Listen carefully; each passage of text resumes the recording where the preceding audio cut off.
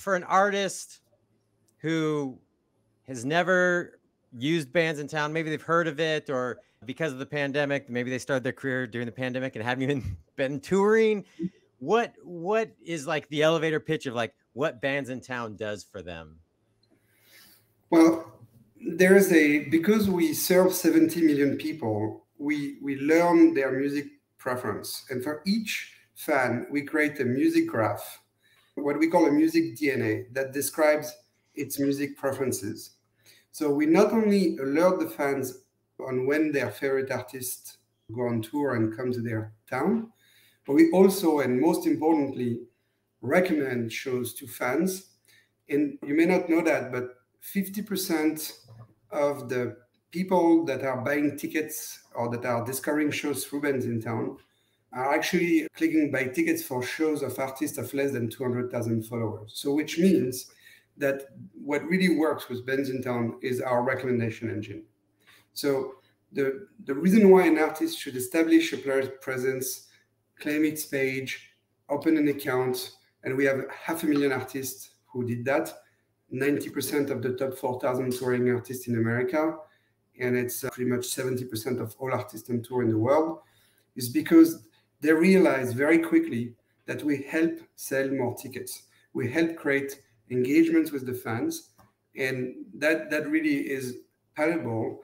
Sometimes artists realize it, sometimes we do it without necessarily being discovered. But it's not uncommon that Bandsintown represent 10 to 20% of all tickets sold in venues that gather between 500 to 3,000 cap type of fans.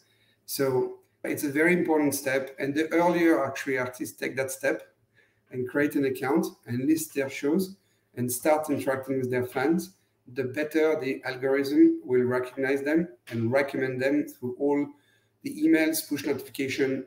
This month, only in June, we send 170 million emails and push notifications to our fans. All emails were different for each fan. So each recommendation is specifically tailored to the taste of the fans. But there's a trick.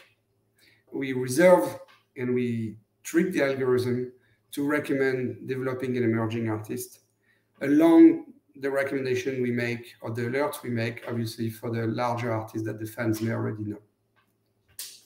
Yeah, I was shocked to find out that my band had over 4,000 followers on Bandsintown, and you have tools there where I can actually message them about the shows that we're doing. And I just brought up the dashboard and saw that I have ticket clicks too from Bandsintown from that promotion. And it was one of those things, especially coming out of the pandemic, where I'm like, I need to re-engage with this. And so, yeah, for artists, if you haven't created an account, you might have more followers on there. And obviously people are discovering us from the site. Yeah. So in general, we bring new fans to the artist.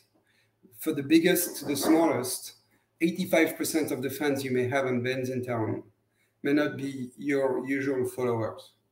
We bring the core fans, the core concert goers to the artist. And indeed, as you logged in, you saw that you could not only list your shows and get them distributed and surfaced not only on the Bandsintown ecosystem, but also on Shazam and Microsoft, Amazon Alexa. I mean, there are different distribution mechanisms that we use to surface the tour dates of the artist. But also you can indeed engage with the fans. So we provide free tools to build this audience. So yes, we bring you an audience through the recommendations, but we also give you tools to capture and build that audience. Typically, we believe that there's no sustainable future for an artist if it doesn't own its own first-party data. So we provide widgets, APIs that enable the artist to display their tour dates on their websites, to post tour dates on their socials without any effort. Frankly, it's already provided. It's very easy to install. But by doing so, when fans interact with such widgets, they also register to Bandsintown, but they also register to the artist list. And we share that with the artist. You can message the fans through the Bandsintown platform using the voice of Bandsintown directly.